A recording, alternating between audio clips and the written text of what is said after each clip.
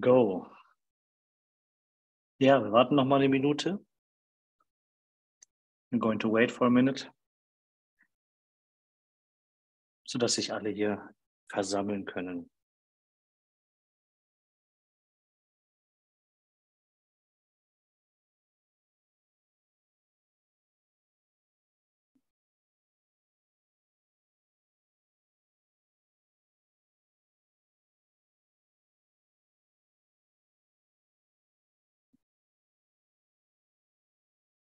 Okay.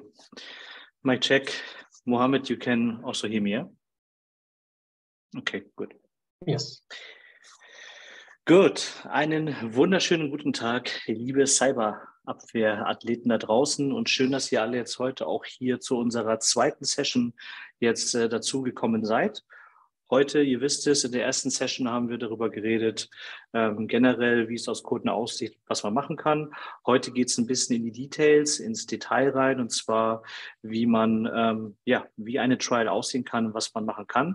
Ich bin wie immer euer Adrian oder Adi von Trend Micro aus der Cloud Business Acceleration Unit. Und klar, bevor es gleich losgeht heute, ein bisschen Housekeeping auch. Wenn ihr Fragen habt, gerne auf unseren Chat klicken oder auf Q&A. Dort einfach die Frage direkt rein. Ihr könnt sie in Deutsch stellen oder in Englisch. Das ist kein Problem. Ich werde dann auch immer helfen, das zu übersetzen und gucken, dass es so interaktiv wie möglich hier sein kann. Auch nach diesem Workshop wird es so sein, dass wir euch ein On-Demand-Recording zur Verfügung stellen können, sowie auch Slides, falls benötigt. Und für alle weiteren Fragen im Nachgang, im Vorgang oder auch währenddessen, wenn ihr euch dazu bewogen fühlt, eine E-Mail zu schreiben, seht ihr auch hier, ich zeige es am Ende aber auch nochmal, azure_bizcenter@trendmicro.com. Dort habt ihr die Möglichkeit, einfach auch weitere Fragen oder Anfragen zu stellen. Genau. Ich bin natürlich heute nicht alleine. Ich helfe hier bei der Moderation mit dabei. Ich werde es gleich auch übergeben an meinen wundervollen Kollegen, der Mohammed El-Atoubi. Ich sage es mal ganz kurz auch Hallo zur Introduction. Hello, Mohammed. You can say a quick hello to the audience. Hello everyone. Good afternoon from Morocco. Happy to be here. Very nice.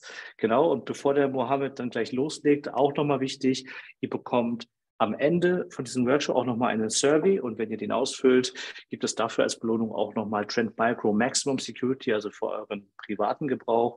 Bis zu 3 Geräte könnt ihr damit schützen für euren Privatbedarf. Da kommen wir aber gleich nochmal dazu. Und jetzt geht es tatsächlich hier in die Nitty-Gritty Details. Ich lasse diese Slide hier jetzt noch mal ganz kurz für euch offen, damit ihr sehen könnt, was dort los ist. Also wenn ihr euren Trend Micro Cloud One Trial Account nutzen wollt, seht ihr hier die URL, den Link. Und wenn ihr euch ins Azure-Portal einloggen möchtet, seht ihr auch hier noch mal die URL dafür. Wichtig ist, alles, was wir heute machen, ist valid für 24 Stunden, könnt ihr damit arbeiten. Und genau, das vielleicht sei noch mal an dieser Stelle gesagt. Mit dem würde ich jetzt ins Englisch wechseln. Wenn es etwas zu schnell ist oder wenn etwas nicht verstanden worden ist, haut uns einfach hier an im Chat oder im Q&A. Mohammed und ich sind jederzeit immer offen, da zu pausieren und das zu beantworten. With that, I transitioned to English, Mohammed. I did the introductions. I showed them what we're going to do and where they can find the links for today. And I think, you can quickly introduce yourself, and then we can get this workshop and this session going. Yeah, so thank you, Adrian. So hello everyone, happy to be here today with you, and thank you for your attendance. My name is Mohammed El-Atoubi. I'm actually technical solutions architect with Trend Micro, and I've been with Trend Micro for more than 2 years now. And for this session, I'll be leading the workload security Cloud One solution, so that we will have 2 labs, one that will cover the anti-malware capabilities, and the second part of the lab will cover the host-based intrusion prevention system.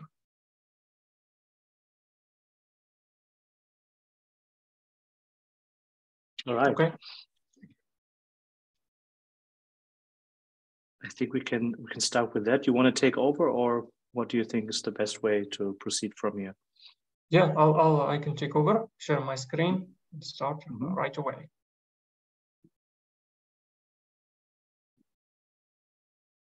Okay. If you can stop sharing so I can have the... Okay, sure. Yeah. Go ahead. Thank you so much. Okay.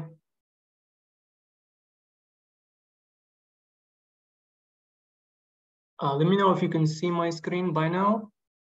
I can see it, definitely. Thank you. Okay.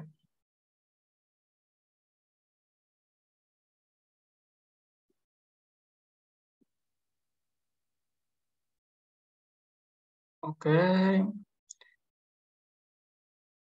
Now, for the prerequisites actually that we would need to actually start the lab is if you have already received the link for the step-by-step guide, which is this one on the web page, you can actually start by registering on Cloud One portal for a 30 days free trial.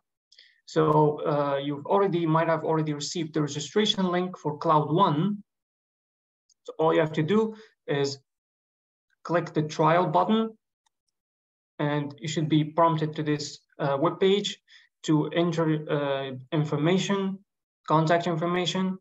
After that, you will receive a message for verification of your email address. And after you do the verification, you'll receive the 30 days trial, and you can automatically sign in into the Cloud One portal. So by the end of your registration, and login, you should be able to see a page like this. So let us know if you need time maybe to register right now, or if you've already have registered, you can please confirm in the Zoom chat.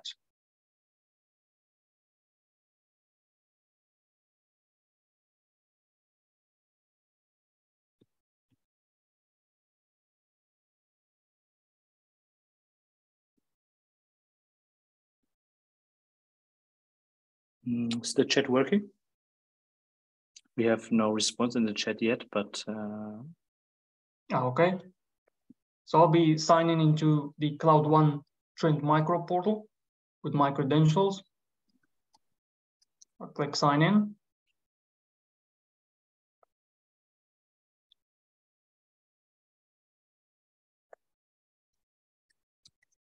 Yeah, we have one feedback here from two people. There's Thomas and there's Oliver. They already registered yesterday, so they should be ready and set up. So that's good. Thank you for the feedback, guys. Thank you so much. Yeah, thank you. So once you log in, you should actually should be able to see a page like this. And we will be able to see all of the solutions or components of Cloud One. But for today's session, we will choose endpoint and workload security.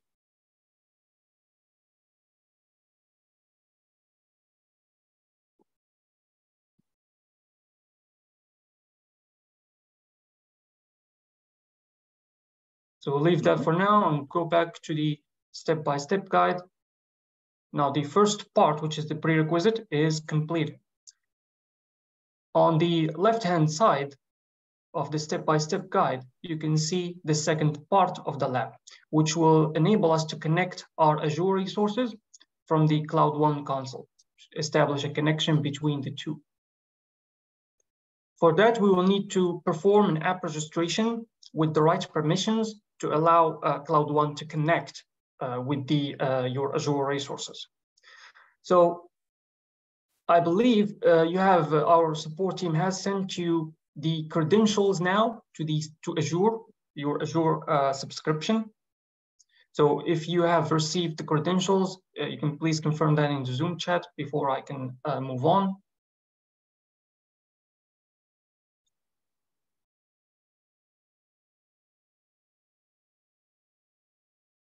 So now they need the Azure credentials, right? Exactly, yeah. And make sure you register. When you register, you choose the email that was sent to you, user@this tenant trend micro immersion Azure on Microsoft.com, and to choose and then enter the credentials, and not to choose your employee or employer company email. Yeah, maybe you stay a little bit on that one, Mohammed, on the hovering, because Oliver just confirmed that he received the Azure. All right.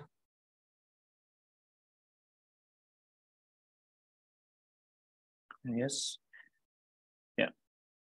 Of course, at this point, we have to take it step by step and a little bit of time because everybody who's working with us, we want to make sure that you can follow. So we don't have pressure here or no rush. It's important that you guys can really follow up step by step. Thank you. Yeah.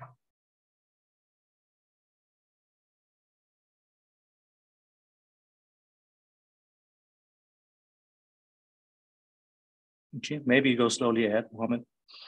Thank you. Okay. All right. So once you actually log into your Microsoft Azure portal, you'll be able to see a bar like this, or let me actually just go to the home bar, to the home page. And if you can see from Azure services, the app registrations, they'll be fine. If not, you can just also see it here from recent services if you have ever used that, or you can just click app registration or just app, not even to complete it, you will see it pop up right here, app registrations. This is the service that will allow us to connect Azure resources with the Cloud One. One second, Mohammed. Dirk is saying that credentials are not working. So maybe we go back to that step once again, because this is very important. If we lose people here, they cannot move forward. So what again do they need in terms of credentials so they can proceed? So you would actually, let me actually go to the Azure Active Directory and maybe pick on my account.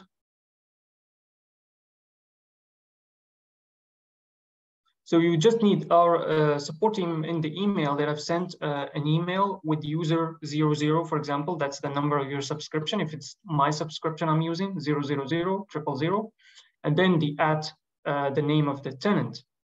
And then a small password. But if it's not, our support team, if you specify, for example,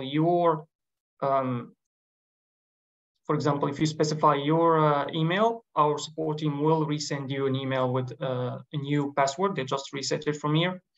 But anyway, the email should be like this, for example, user 001, and then the tenant address. And you just enter that if you want to log in from here, for example. And that's it. You just enter the credentials. It will take you to the Azure portal. Okay. So Dirk, if you maybe can check again the mail and see whether you have the correct credentials there and try it again. If you have any other questions or if it's not working, let us know. Otherwise, we can then reset and send you a new email. That shouldn't be a problem. Yeah, just mention it in the chat, please, and our support team will follow up. So I was at the app registration stage. So once you click app registration, you can see it right away from here. And we will have to create new registration.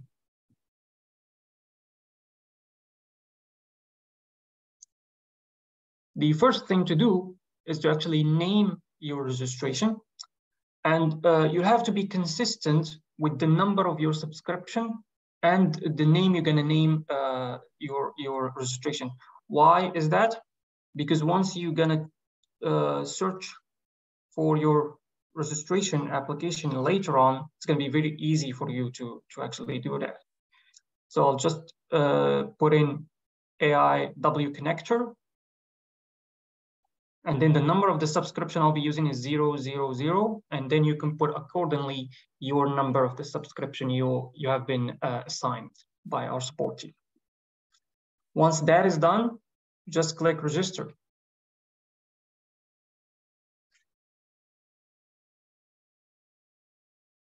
And you'll get a notification saying that the registration was successful. That is a good news. It will be prompted to the overview window of your new registered application. And I want you to copy some information. So first, we will copy the application client ID. So just click copy to clipboard, it should be copied. And if you can open up a notepad, a blank one, to store this temporarily information that we will need for registration. So the first thing is I'll paste the app ID.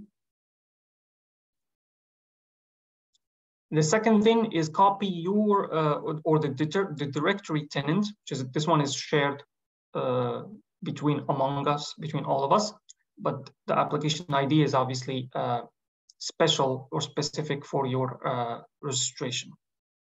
So I'll paste the tenant ID, Active Directory tenant ID right here. And as you can see, I still have two other information I will need to store. So now, actually, the app registration to sync in with Cloud One, it would need kind of an authentication. Otherwise, anyone could use the resources. So for that, we'll have to go on the left-hand side from here, certificates and secrets. With this key icon, the golden key icon, just click on it. And you would want to choose new client secret. We'll give a description for this secret. This is only for further investigation, or if you want to reach out to the key, you can remember what's the use of it. So you can name it anything. I'll just name it secret 000. Obviously, the duration until expiration is 6 months, so keep it like that. And just click add. After that, you will be giving the value of your secret key. So under value tab here, you're going to see the value secret key. Just click copy to clipboard and make sure you can copy. You have already copied it, or you've been able to copy it before you refresh the page or you lose connection, because once you lose it, it's going to disappear until you create a new client secret key. Okay. Let me now go back to the step-by-step guide. So as you can see, all of the steps have been now completed, and we still just need to copy the subscription ID and assign the permissions.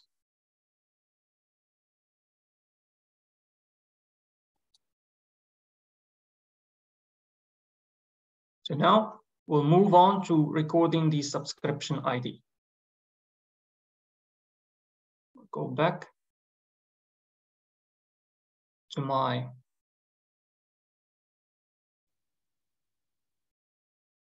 home. And then from home, you should be able, under Azure services again, you should be able to see subscriptions. Just click on it. And because of permission, you should be able only to see your own subscription that have been assigned to you. For me, I'll be using, as I said, subscription 00, so I'll just have to move on a little bit further. And here it is. So once you find your subscription that corresponds to the number of your user, you just click on it.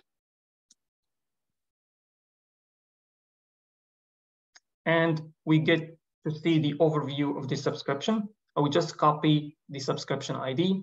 And this will be the last kind of information that we actually need to save temporarily for registration. So now we've got the app registered. We've got the secret key for authentication ready. What we need to do, an additional secret measure taken by Azure, is that we need to allow access control, to give a permission, to give a role assignment. So for that, we'll just click add under, obviously on the left-hand side, under identity access management, access control. We just click add and then click add role assignment. You'll be able to see many different roles, but we will only choose the reader role. Click reader, and then you see the dot icon, red icon disappeared, and now it's prompting us to move to members to choose which member should we apply this role to or give this permission to. So we'll go to members here, and then we'll skip these two, and we click on this plus button with select members.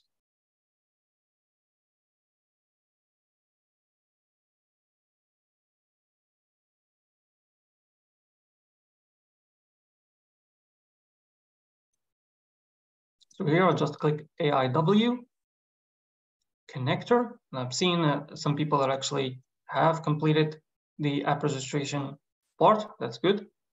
And you want to choose your corresponding app registered.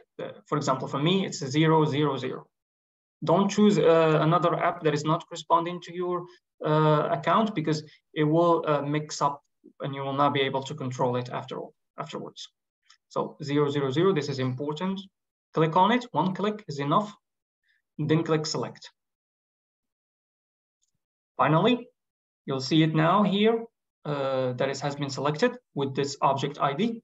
And you'll just click review plus assign. Click on it again a second time, and you should be able to see add enroll assignment in progress. And once it's good, it will give you a green check icon. So now everything is done, and we need to move back to Cloud One portal for a smooth registration. As you can see, the add enroll assignment, selecting the proper member. And now number 2, connect Cloud One Workload Security Console by Azure Connector. Okay. Mohammed, quick question here from the chat. For some participants, the add role assignment is disabled.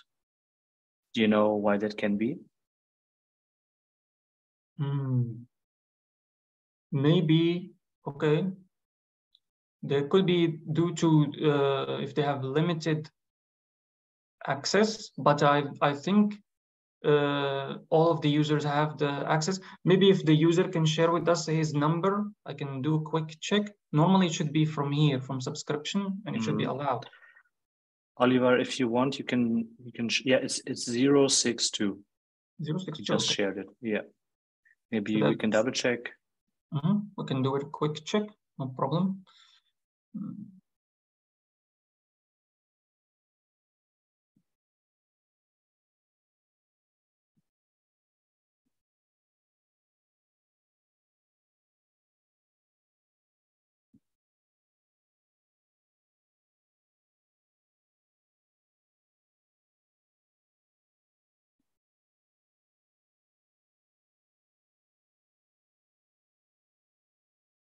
So I think normally it's all the roles have been assigned, and it should have the user already has contributor role. But if you can the user, if they can click on access control here and check again on add role assignment, that is still disabled. Can you please do that?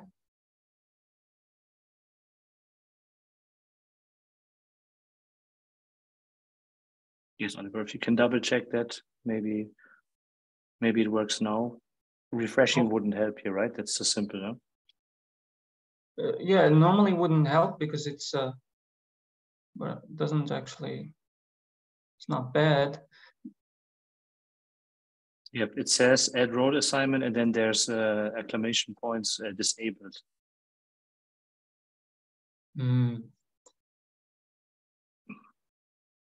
Okay, maybe our support team will help you with that because they need maybe to do something from the back end. If our support team can increase your privileges for this lab to give you this or solve this situation, I think it's just a permission situation. It should be easy to solve. Yes, Afnan, if you could take care of that support team in the meantime, because it's very important, right? Yes. Because otherwise Oliver can't continue to work with us here, and that's the purpose of the call today. So please confirm that you have a look into this one, while Mohammed can continue. I'll go slowly. Yeah, thank you. So let's go back to the Cloud One portal, and the first thing you see is the dashboard.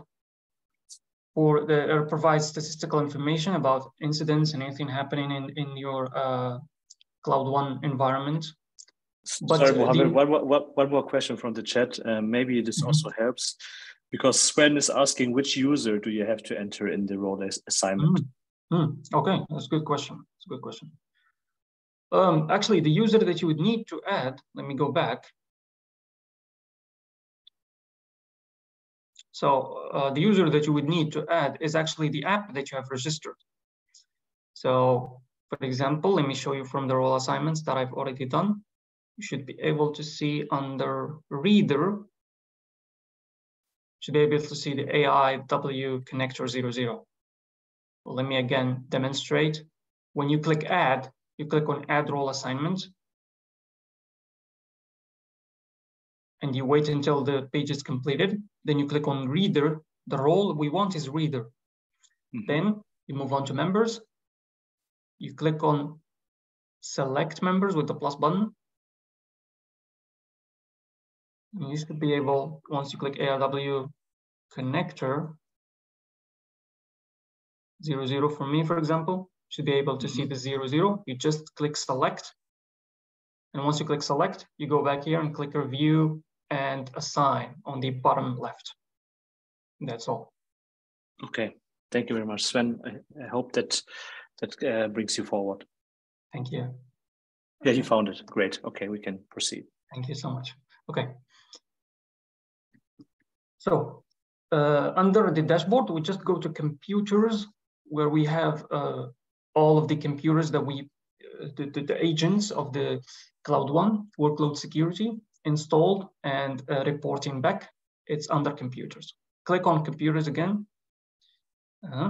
So as you can see, when you refresh it, there are still nothing here because we haven't connected workload security to any agent or workload. So just click under add on the green plus button. And if we can go down, we want to pick add Azure account. That's what we want to pick because we're on the Azure environment.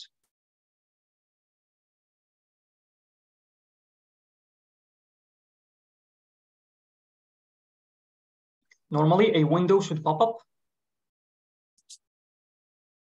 And here, the display name, meaning the name that you want the account in Cloud One to reflect like. So I'll just click, for example, you can click anything. Just click C1WS, and then I'll just click Mohammed demo. You can obviously name it anything you like. Now this is the part where we will need that notepad. So the first thing we would need to do is copy the tenant ID. Here in Cloud One, it's reflected as Active Directory ID, which is the same thing. So you just copy it, paste it.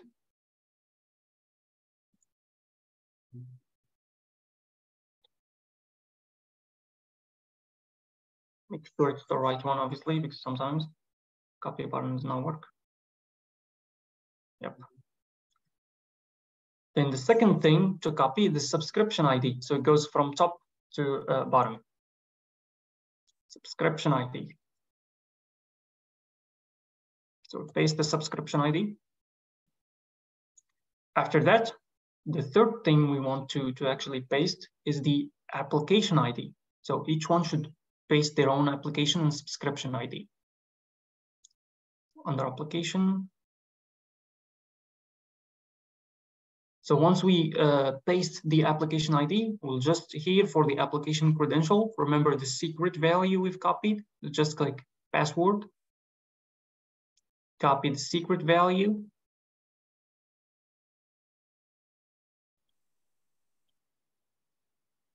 And once everything is ready, we'll just click next. Should pick it up by Cloud One, should pick up the information and sync up with our Azure. As you can see, you will get a green check if everything has been correct.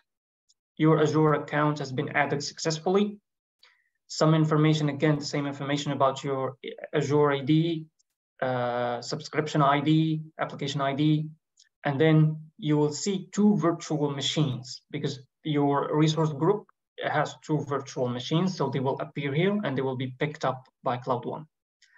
So I'll wait for a few seconds for the audience to confirm if they have reached this step successfully.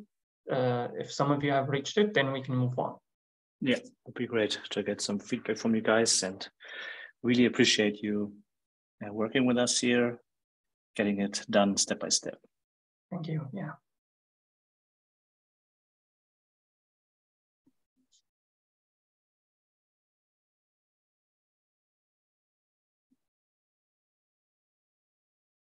Okay, thank you.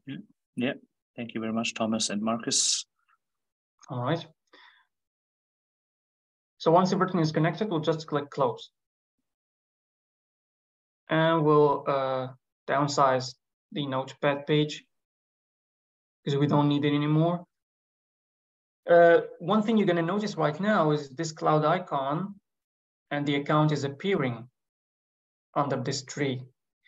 With the resource group, also name has been picked up. And your two computers or your two VMs, workloads, whatever you want to call them, they appear here. The ransomware and the DVWA server. And then the ransomware, the Microsoft server ransomware. All right. We go back to the step-by-step guide.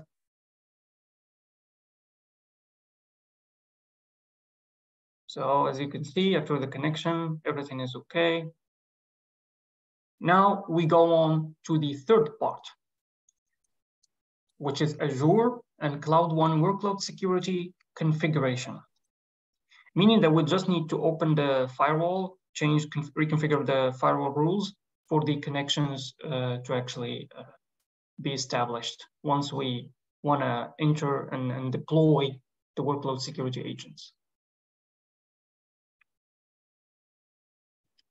So, as you know, Azure has the network security group, which controls the connections inside of the resource groups. So what we will do is go back to the Azure portal.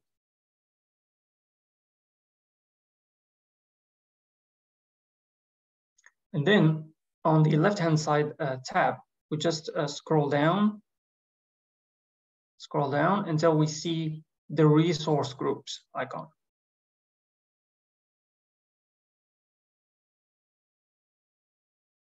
So you want to click on resource group, then the number of your subscription. For example, for me, it's 000.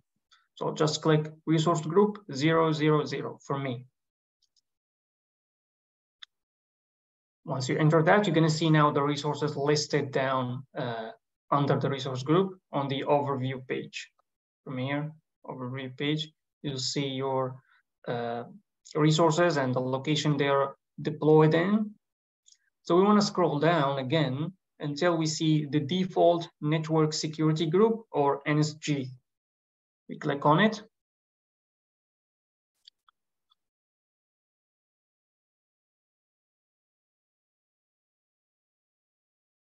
And here you're going to see 3 security rules, inbound security rules. One is under port 22 with protocol TCP. This is for the SSH, so that we can later on deploy the workload security agent on the DVWA machine, the Linux one. So you want to click on the default allow 22. A window should pop up. And from here, you can choose the source address, IP address type. So you can put it under my IP address, which is recommended. Sometimes if your connection cuts down or syncs up, you have to redo this step. Okay, so you want to choose my IP address. That's what the step guide recommends, because it's more secure. For me, for the purposes of this lab, because my connection could actually, my external IP could actually refresh often. So I'll just click any, and I'll click save.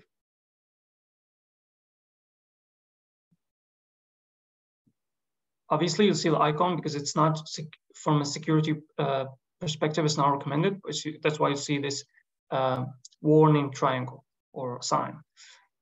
For the next rule, which is the default under the HTTP protocol for the DVWA web app location, We'll click default allow 80.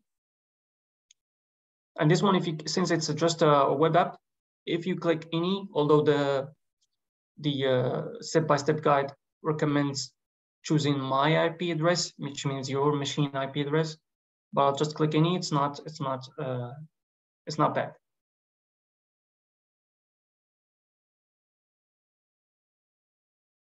For the default, allow 330.88.89, which is for the RDP connection to the Windows machine, Windows server. For this one, I'll just click my IP address. It's not gonna affect anything because it propagates fairly easy on the Windows systems. So again, you just click save.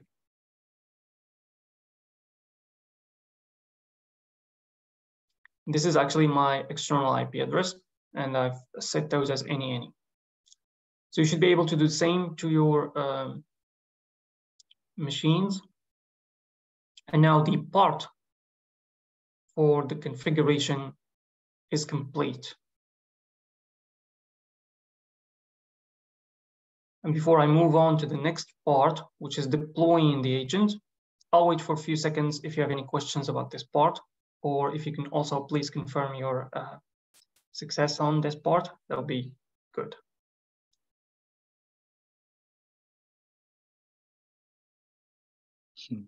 Marcus is extraordinarily, I cannot speak anymore, quick. So that's good. Thanks for that, Marcus. Yeah, thank you. Okay. But let's give it another 10 seconds, please. All right, sure, no problem.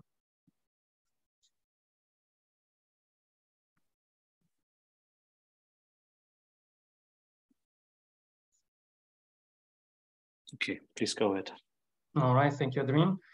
All right.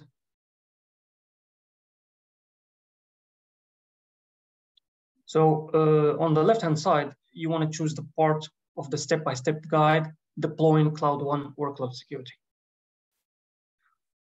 So we'll try, the purpose of this part is to deploy the workload security agent. So we're going to deploy it on the Windows server and also on the Linux server. Because, let me just go back real quick here to the Cloud One. If you can see, the machines have been picked up by our, since we have synced our accounts with Azure.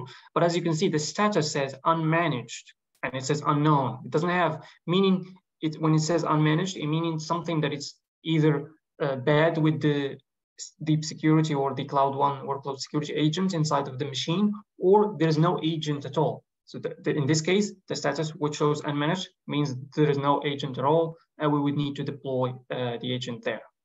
That's what we will do. We will start by the Windows, like I said. So we want to RDP to our Windows server. It's fairly easy step. So what do we do is under here, if you can see this part right here, let me just highlight it. On the resource group here, you want to click resource group 00 on the top. That will take you back to the resources. I'm going to scroll up and look for AIW ransomware virtual machine. So we click on it.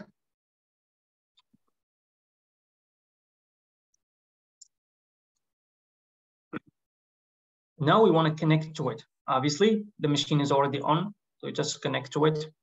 We click for that, we click connect. It will obviously automatically take us to RDP since it's a Windows.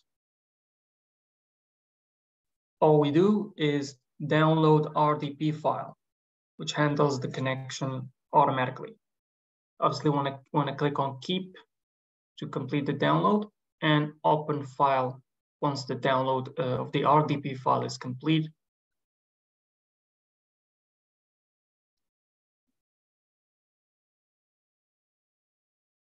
So once you click on open, you will be able to see a message like this. And you just click connect. You'll start configuring the remote connection session.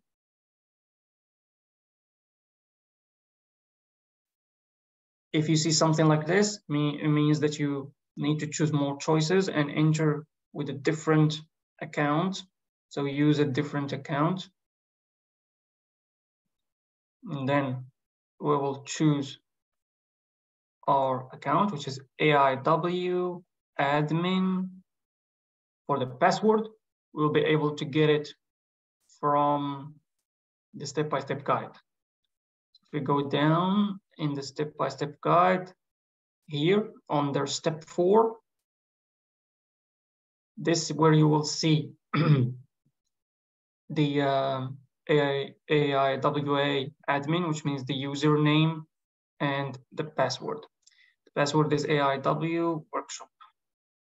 So we'll just copy it. And we go back to the RDP connection and we paste it. And obviously don't forget the dot and the anti-slash or slash symbol. So click remember me in case we lose connection. We click OK. A quick question here, Mohammed. Sven is asking regarding the step-by-step guide. Sven, this is something, should they have received it in advance? Normally it's in the chat. It's also in the Zoom chat, but let me copy it. Yeah, I just talked about it, Sven, in the introduction for sure. I showed that slide, but it could have been that you've missed it. Anyways, we have just posted it again here in the chat via hyperlink, so you can just click on it, and yeah, it's accessible for everyone. So you can just take it from there. You find the password there. So sorry for that. Maybe we could have communicated that better. Yeah. Yeah. Okay. No problem. Thank you. Okay. You're welcome. All right. So yeah, I've copied. Let me copy that. I think I've established the connection. Yep. So just click "Don't ask me again" and click yes. You should complete the configuration of the remote session.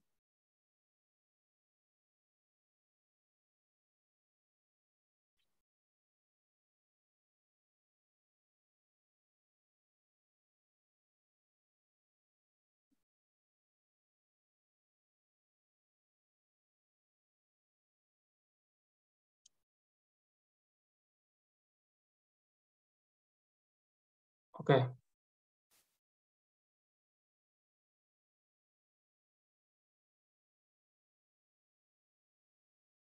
I hope you can see my remote session with Windows.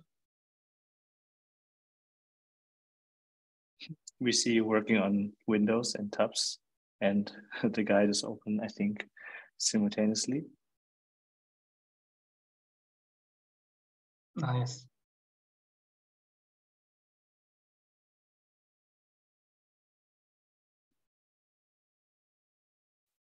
This is what they should see now, or not? It's not, right? Yeah, this normally this window should pop up for the remote disk connection with your IP address and the port number. This is the Windows machine, the inside of it.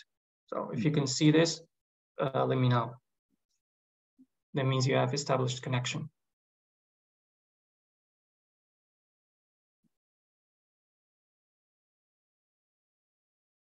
Okay, Marcus and Sven, maybe you can confirm whether this worked out or not.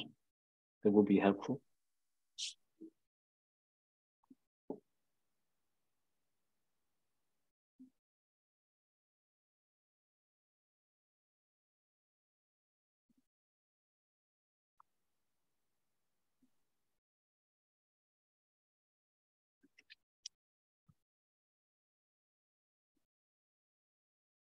Yeah, so under step 5, this is what you should be able to see when you successfully log in to the Windows.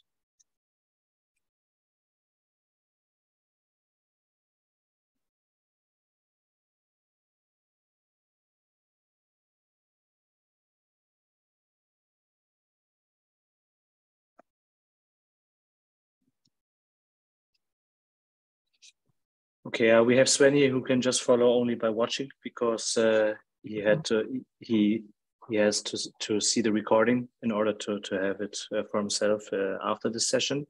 and Marcus is having some firewall challenges where it's blocking the RDP. Yes. If you're using a company machine, that may be the problem. Yes, could be restrictions. So he needs a quick workaround for that. Yeah. So just click on. I'll continue. So there are many ways to actually deploy the agent inside of the machine, but for this purpose of this session, we will choose the one to deploy by script, or the deployment script choice. And for the machine, the Windows machine, we will choose PowerShell. So in Cloud One Workload Security Console, we want to navigate back to the portal here, and under support, we're going to click on deployment scripts, and we want to choose Windows Agent Deployment. Now, we will need a base security policy for the essential configurations for any deployment.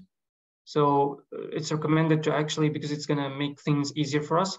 So under security policy, we want to click on base policy, then use this drop-down arrow.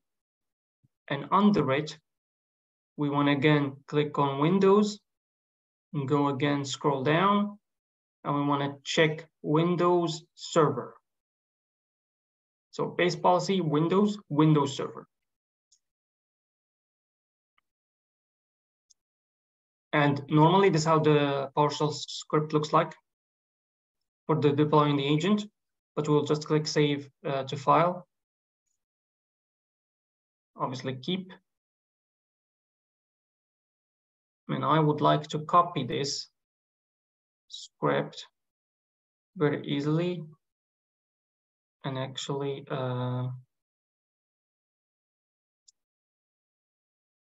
paste it inside of the Windows Server machine you have RDP to. So I'll just click paste. We have a quick question here, Mohammed. Is it also possible to integrate other Azure workloads than apart from virtual machines, like subscriptions or so, or do they need another Trend tool for that? Other Azure workloads, for example, then VMs. Yes, it is possible. Yeah.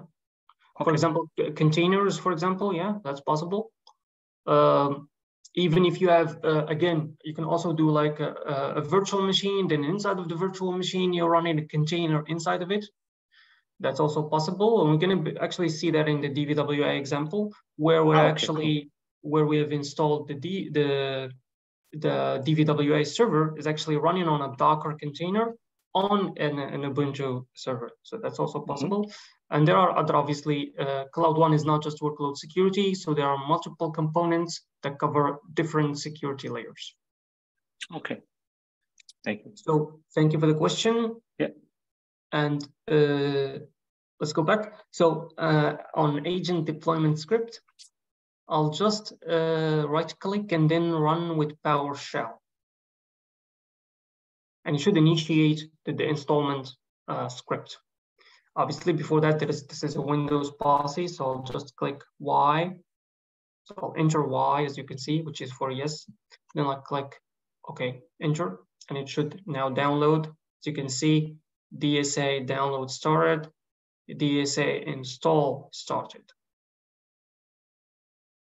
And we'll give it some time because it installs the while it's installing. As you can see, there is a window here popping up saying deep security is installing. The installment has started, and we see this icon for Trend Micro Deep Security.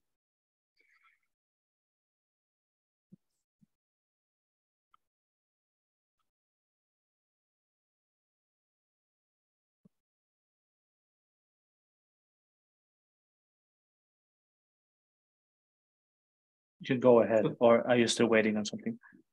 Yes. So yes. Okay. So as you can see now, it's in the process of installment. That's why you see all of the capabilities are still on the blue icon. but we're gonna let that sink in and install peacefully while we go back and check on some information. So normally once it's done, it should show a green button right here. But for now, I'll just continue with the step-by-step guide in order to take advantage of time. So like I said, the base policy is shown here. And once you run with PowerShell, then you should be able to see it. Click yes for the script. And once it's installed, it should show managed online with the green icon. Now for the deploy agent by deployment with the Ubuntu. For this, we have to SSH to Ubuntu server. Therefore, we need to fire up the Cloud Shell on Azure. So when you go back to Microsoft Azure, you'll see here the icon on top next to the notification icon. You see Cloud Shell. So we want to start that.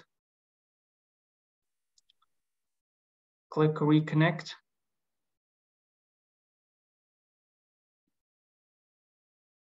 Normally it will, for you, if it's new, it will make you choose between PowerShell and Bash. So we want to choose Bash because I've already reconnected earlier. That's why I did skip that step for me.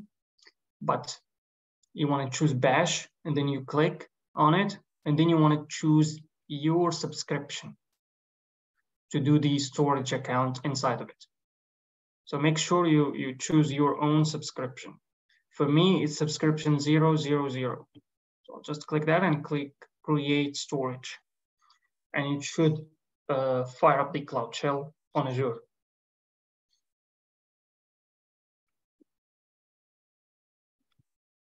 So it's creating. While it's doing that, it takes a little bit of time. You can check.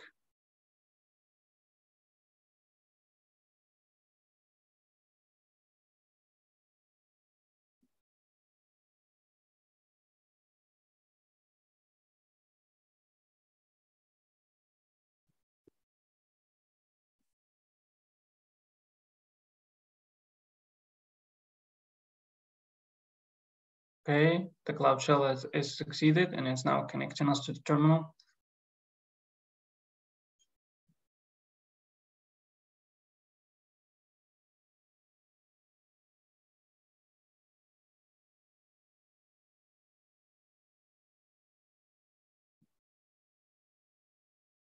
And as you can see now, the DSA if I go back to the Windows, the deep security agent activation is starting. So that's good news. And I'll go back now to the Azure portal and continue on the PowerShell thing. So back to the step-by-step guide, you should be able to see this command. This is the command we're going to use to SSH to the Ubuntu machine. So it says SSH AIWA admin at, and then we want to use the public address IP of the Ubuntu machine. So for that, we'll go back to Azure portal. On the resource group, you can keep the Cloud Shell open, terminal open, and we'll just scroll up to the AIWDVWA machine, virtual machine. It's the first one in the list. Once we click on it, we be able to actually copy the public IP address of that machine. Obviously, you copy your own corresponding IP address. Just click copy to clipboard and it's copied. I'll paste it around here for later use. And I can type in the command SSH AIW admin at, and then paste the IP. Click on enter. Should be able to see, are you sure you want to continue connecting? Just click yes, and we'll ask you for the password. So the password is obviously the same password we've used for the RDP. We just have to copy it again. Go back to Azure portal. Under the Cloud Shell, we want to now paste the password. Click enter, and it should connect us. And now we are inside the Ubuntu machine. Now we want to prepare the deployment script for the Linux machine. So we go back again to the Cloud One portal. Under support, we choose deployment script. And as you can see by default, it says it's selecting the platform for Linux agent deployment. The base policy, again, for easy configurations that we don't have to reconfigure anything from the beginning. So under base policy, you just click on Linux server. So base policy, then choose Linux server. And since we're already inside of the machine, we're not gonna prepare the document, we're copying the script. So we're not gonna click save to file, we just click copy to clipboard. We click copy to clipboard. And we will go back. And as you can see, it's the same thing in the step. We'll prepare the nano editor to actually paste the script inside of the terminal. So after you choose the policy, we'll just go back to the Ubuntu server and under the Cloud Shell and click and enter nano deploy.sh as shown here. Let me do that. So nano editor deploy.sh.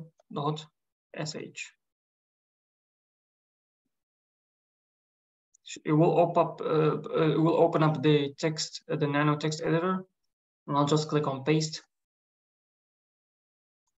And just a Control C to actually save.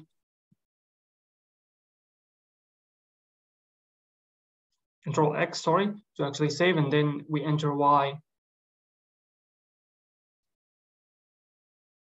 to confirm. So Control X, once you're inside again, Control X,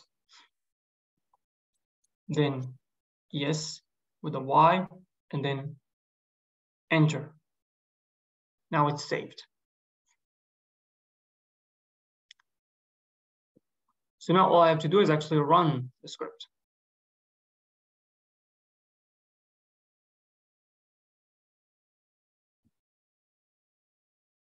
So for that, we do sudo bash deploy.sh.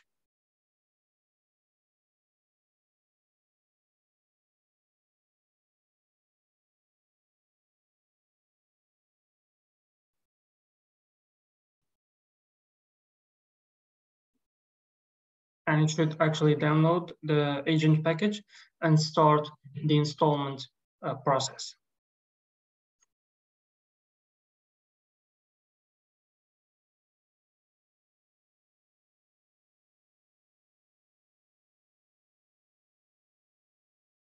For our Windows, since the DSA has been activated, you can see now the status has changed from unmanaged to managed online with a green icon. So this is good. This means that the agent has been installed and activated successfully.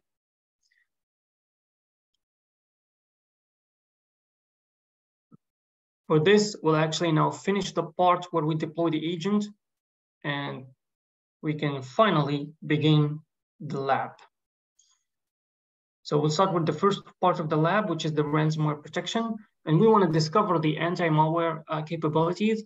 And especially one capability of the anti-malware is the behavior monitoring, which basically doesn't use signature-based like hash or strings to actually detect malware. So if there, and this is very useful if there is a new malware or a malware that mutates and changes its signature. So it basically depends on the behavior of the executable inside of a machine. And if it's actually detected as malicious, then it will be blocked.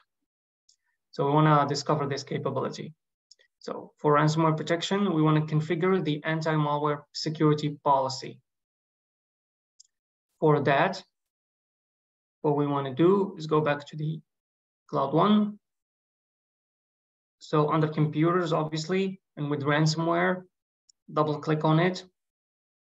A new web page should pop up. And here you can see all the capabilities that are embedded in the workload security. So for our purpose, we'll choose anti-malware. And for the configuration, since we want to have access to actually configure and reconfigure and change things, we're going to change it from inherited on to just on. And then for real-time scan, we want to disable the inheritance from the base policy. Remember, we have chosen. And we want to go to malware scan configuration under real-time scan and click on edit. So once we click the edit button, we'll see a new page. And here you're going to see all of the capabilities of the anti-malware. We want to scroll down to behavior monitoring. And we want to change the action to take from active action, which means that once behavior monitoring detects a suspicious behavior of an executable, it will terminate it. We want to change that to pass, meaning you just log in the information, the security event, and you don't take any action. That's what pass means. We want to click on apply. We have another remark here, Mohammed. It's from Thomas. He says the deep security agent on Windows is activated and is ready. On Linux, on the other hand, it's hanging on the SSH command, so it's not really progressing. So his conclusion is that he takes the Windows machine for the lab. Mm-hmm. It does hang, Thomas, on the Linux sometimes because of the firewall security rules. So if you can just respond quickly for when you configure the network security group for the 22 port for the SSH, have you chosen my IP address or have you chosen any? Because if you've chosen any, it propagates very quickly, but if you do my IP address, it takes time to open the connection for you. That's why it hangs, yeah. That's why I chose any, so that I don't waste time. Okay, try that out, Thomas, and please. I see, when you did my IP address, it will take time to propagate. But with any, it does it very quickly. Yeah. So don't worry about it. You can obviously discover it later on after the lab ends. Okay. So yeah. So I did change the action to pass, like I said, and just okay. Okay. I want to click then on save for the policy to propagate back to the deep security agent. And I'll minimize this minimize this window.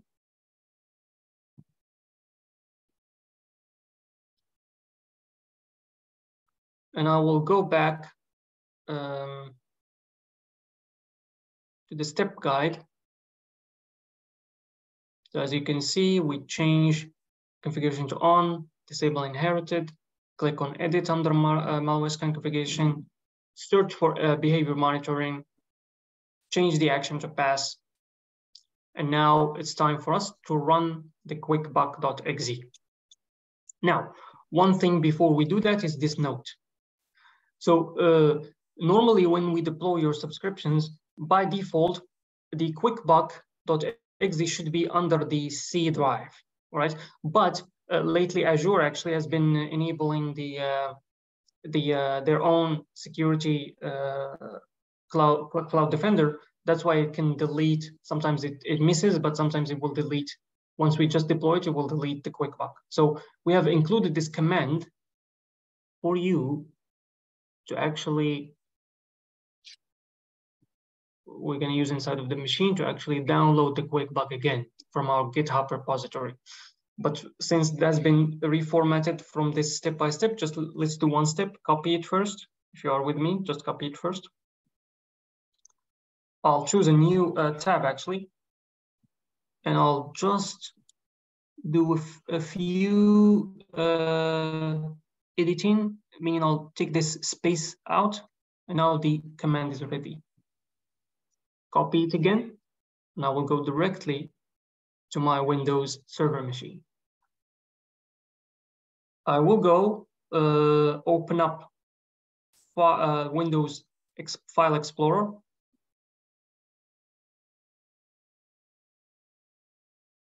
So click on it. And I will go to this PC and to the C drive, double click.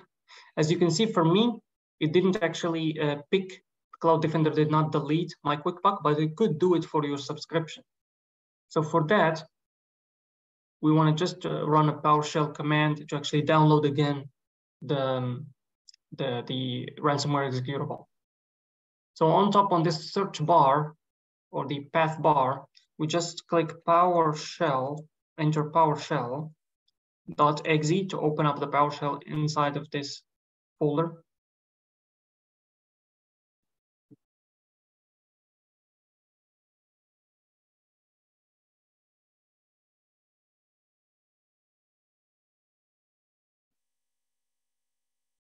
So it should open up the PowerShell. And we will copy that command, invoke web request. Now, as you can see, it starts the download, that executable QuickBuck.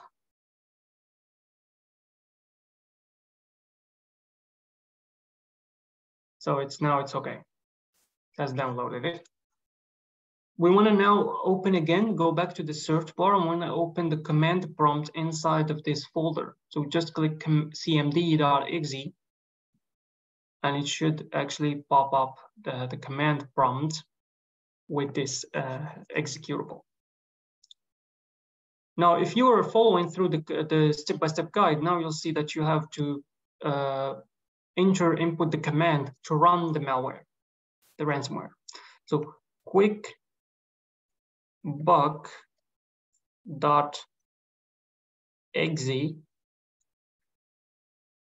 then run, space, then run, then you hit enter. As you can see, nothing happened because we have disabled the behavior monitoring capability under anti-malware to take action fast. So what behavior monitoring have done right now in deep security is that it actually did log the event of what happened, but it didn't take action. That's why you're saying the QuickBuck actually performing fine with no problems. Quick information about this QuickBuck is actually just a ransomware simulator. It's not a ransomware, real ransomware, just a simulator, which means it does the exact same thing as a ransomware malware would do. So as you can see from the log of commands here, the processes, what it does, it basically opens a new file. It names it encrypted files, and it writes about 10,000 documents to that file, to that folder, and then it encrypts them. So that's all what it does. But from the Cloud One workload security perspective, and from the behavior monitoring analysis, this is actually a behavior of a ransomware, although it doesn't encrypt any valuable files. So that's why it will detect it. And once we choose the action to be actually to take action, it will terminate it very quickly. Let me open that file. So as you can see, already created encrypted files. And if I open it, it's already started creating the documents, and it will continue like that. So it should take some time, but it does actually encrypt files rather quickly once it reaches a few minutes into the process.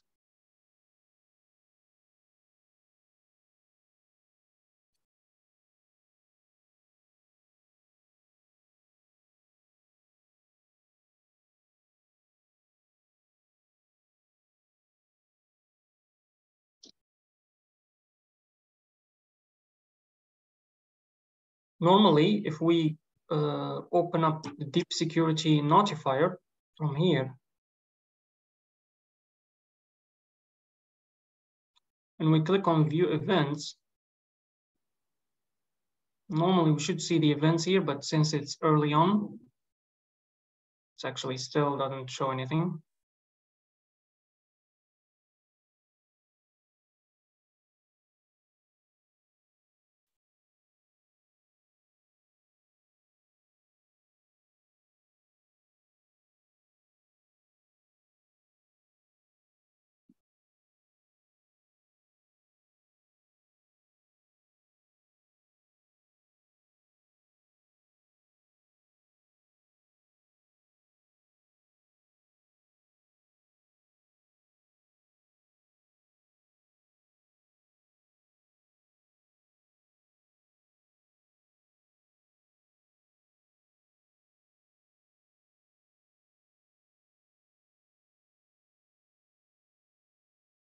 Like how many events usually should we see there right now, Mohammed?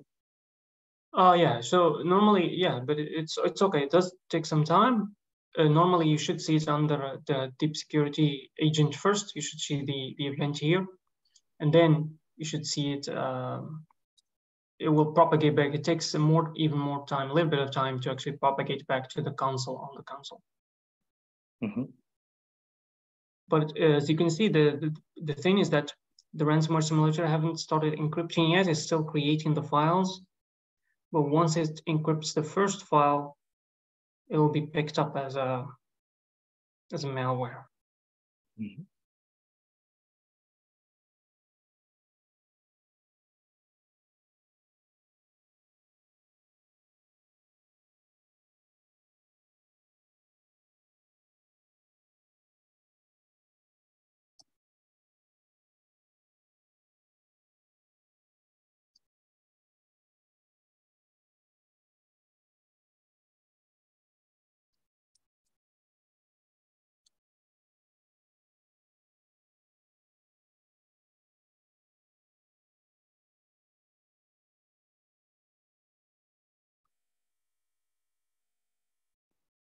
So we still wait for the encryption or of the ransomware or what? Yes, Adrian, yes, yeah. If you change it to any, this is an old question, I guess. Yeah, it should be much quicker and smoothly. Okay.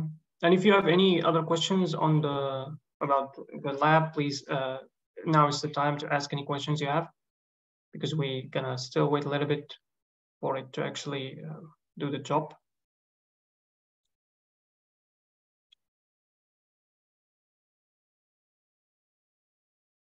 Normally, so if I go back to that AIW ransomware page, when I open the configurations under anti-malware, these top tabs here, if I choose anti-malware events, this is where the lab, if you've been following the lab guide, this is where it actually tells us to check on the events of the ransomware. And as you can see, it has already detected it right now. So if you want to get the events, just click Get Events. This is the one that will show you actually the events happening.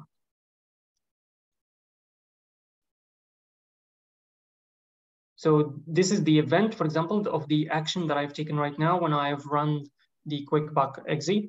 And as you can see, it has the malware tag of the behavior monitoring. And then the action taken, which is important for us, it shows past. The type of the virus that it shows here is actually ransomware. Okay. Now we have done the first part. The thing next to do actually is to, again, under general, if I click again anti-malware, I want to actually change things again and change the policy from actually to take the action pass to actually do take action. So again, under configuration, just choose on, unselect, or disable inherited. And under malware scan configuration, we click edit. And what we do is just reverse the choice of last time. So under enable behavior monitoring, action to take, we're gonna switch that from pass to active action. We click apply, we click OK. Save is also good to click. And what am I gonna do right now? I just wanna see, before I run again, stop the process and run, I wanna see if the ransomware has started encrypting.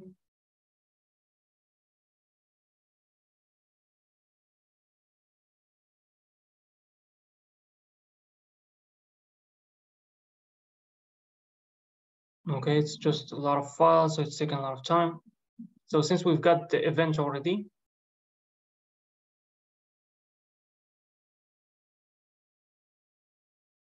all I have to do is actually close stop the process of the ransomware via Control plus Z plus C.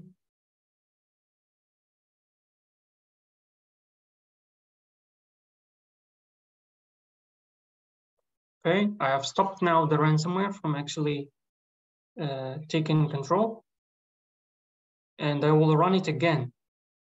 I will run it again to see if now it's going to be able to show the writing 10,000 documents again, or it will just terminate. So I'll just click quick bug.exe run after I have changed the policy.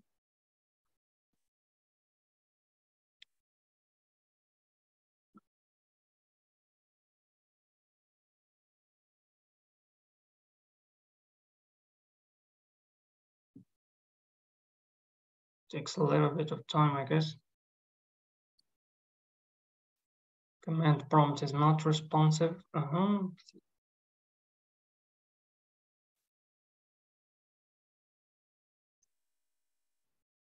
It's okay, I can close it. Open it again.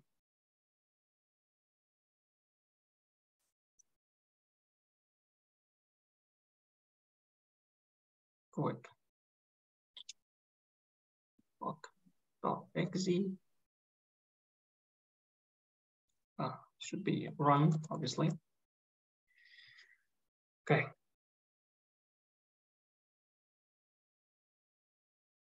As you can see, it was quickly terminated, and we have received a notification by the agent, security agent, saying malware detected, and the infected file name is quickbug.exe. It has been sent by the Trend Micro Deep Security Notifier application. So as you can see now, as opposed to the first try, the quickbug has stopped at this process when it started to actually just wanted to create the file and start encrypting. It was terminated and blocked by the anti-malware capability of the workload security. This concludes the lab of the ransomware. We'll just have to do one more thing, is that look at the event and see how it looks like. So I'll minimize this window for the RDP because I will not need it again. And wait a little bit. And under anti-malware, I'll go to anti-malware events and just click on Git events to refresh the event log. It does take a lot of time, a little bit of time to actually propagate back. So you just keep clicking on Git event and wait a little bit, a few seconds, then refresh it again to see the information.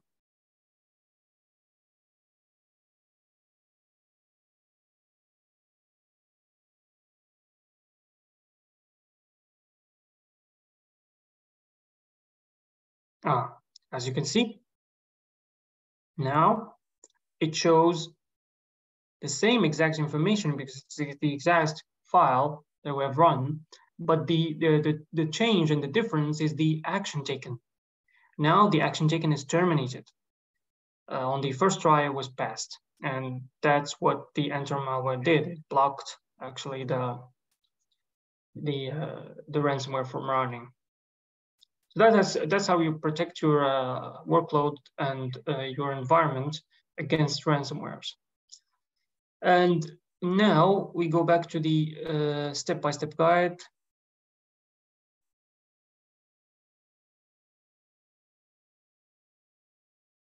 As you can see, these are the steps for you to review later on.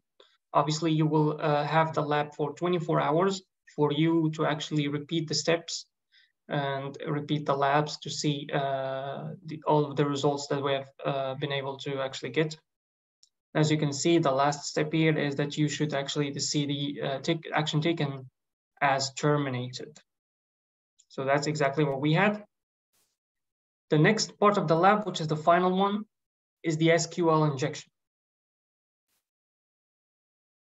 Now, one of the capabilities of workload security since it protects servers, is that it has a host-based intrusion prevention system, IPS, that would actually have security rules that will block any maneuverability or attack that is actually performed remotely.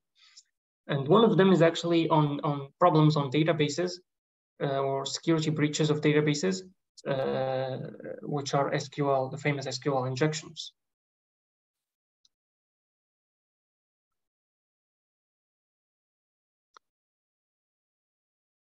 So for that, we'll have to go to the Cloud One platform, and we will open up or double click on the AIW DVWA machine. Just a double click to open the configurations of it.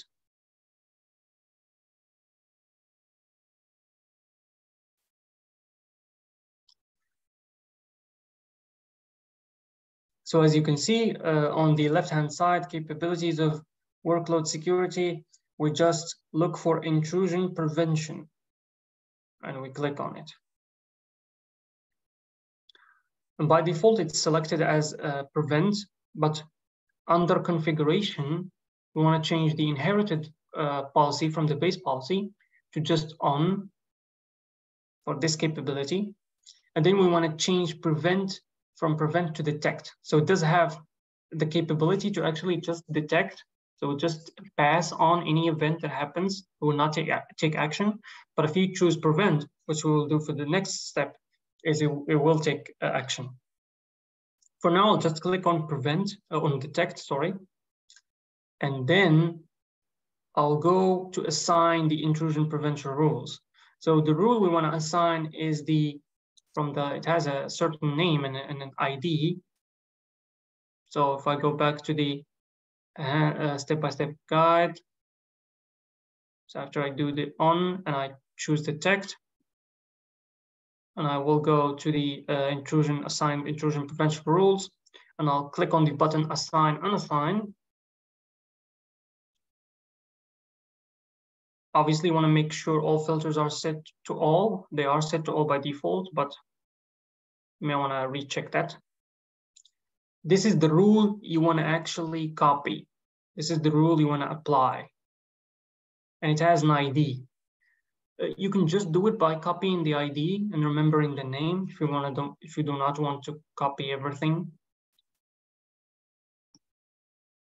So what I will do is actually do that. I'll go to assign and assign.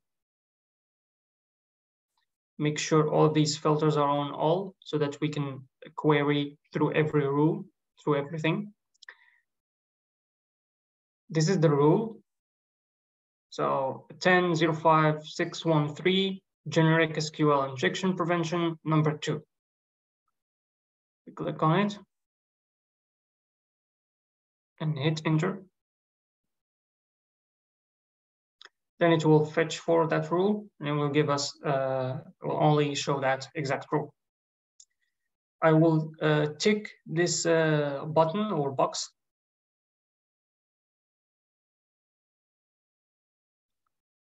Then normally I should click on OK as the 4th step, since the base policy is already showing detect only.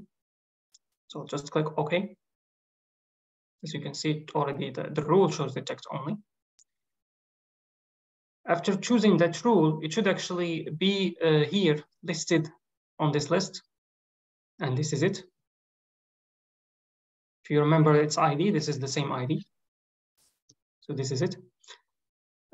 Another capability, now that we have chosen the rule, since actually, like I said, the DVWA web server is running on a Docker container, we will have to enable a feature that will actually monitor the container's network, even if it's already on an Ubuntu server. So we'll have to monitor the network.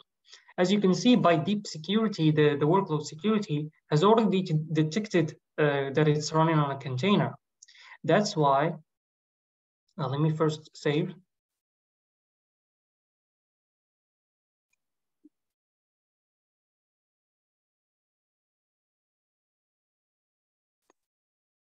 That's why if we click on overview right here, you're going to see, you might notice a little bit of difference. You notice a kind of a blue cube, which if we go right here, it actually shows a green, blue kind of turquoise container.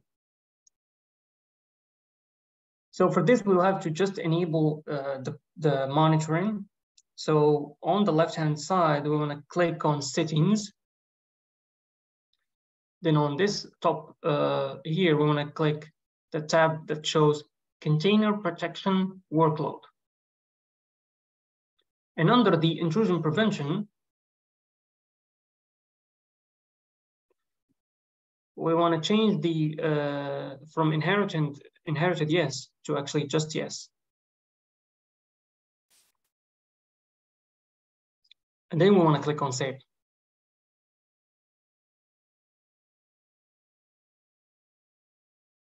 And now we will go ahead and prepare the DVWA database.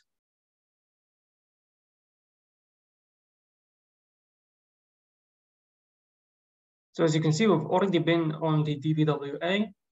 I'll just minimize this Cloud Shell. I will not use it anymore. And I will want to copy the IP address of that web app. And I'll just paste it here. And as you can see, it has taken me to the DVWA main web page. Obviously, the username is admin. The password is password.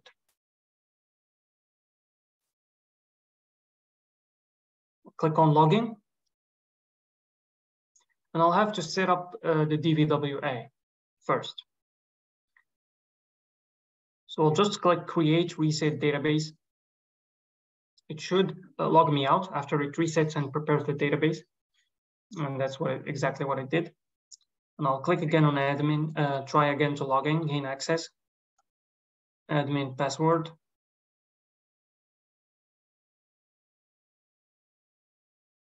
Login. As you can see now, it's giving me a welcome screen with all the vulnerabilities that I can test. On this table here, I want to just choose SQL injection. And we're gonna actually try to just run a very basic SQL injection command or query by basically just fetching for sensitive data by using the admin or 1=1. We submit that. And as you can see, we've been able to fetch and retrieve this data.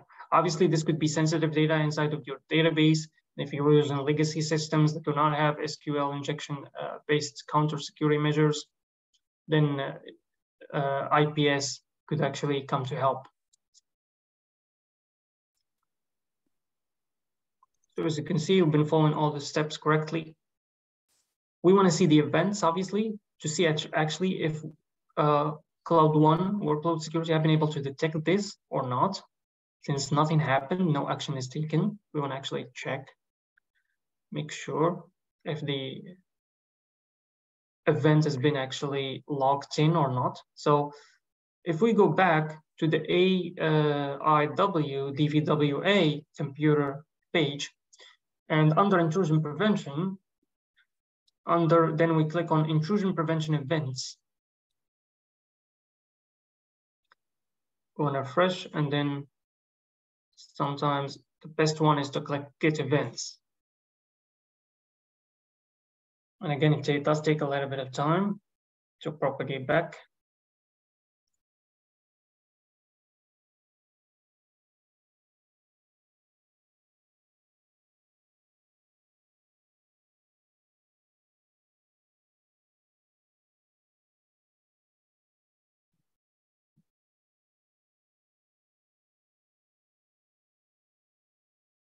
Obviously, while we wait, if you have any questions, questions are welcome.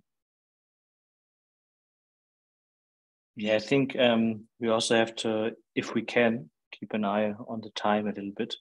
I know there have been some questions, and I know also, since it's also our first time we do this in Germany, kind of, this lab, I would say, we, I think, run into a collision a little bit with the time. What do you think, Mohammed, from a professional standpoint? Yeah. If we can get just more 5 minutes, basically, would be fine, because this is the last part of the lab. Great. Okay.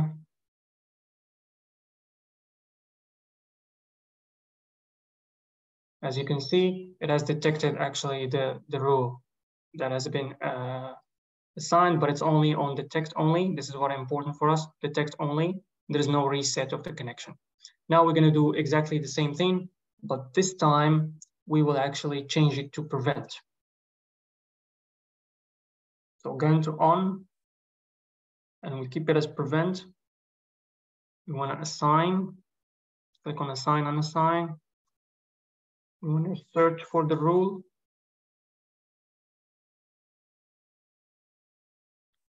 And now under, as you can see, it's still on the text only. So we'll just right click, properties under the rule, and change it to prevent. From inherited detect only to prevent. Apply. Okay.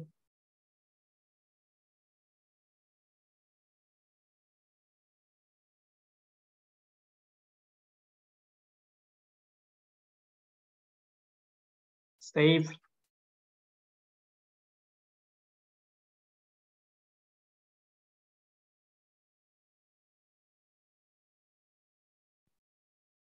Now it's going to take a little bit of time to actually propagate back and reset the connection. So I'll just log out, try log in again. Hopefully I will do it fast enough.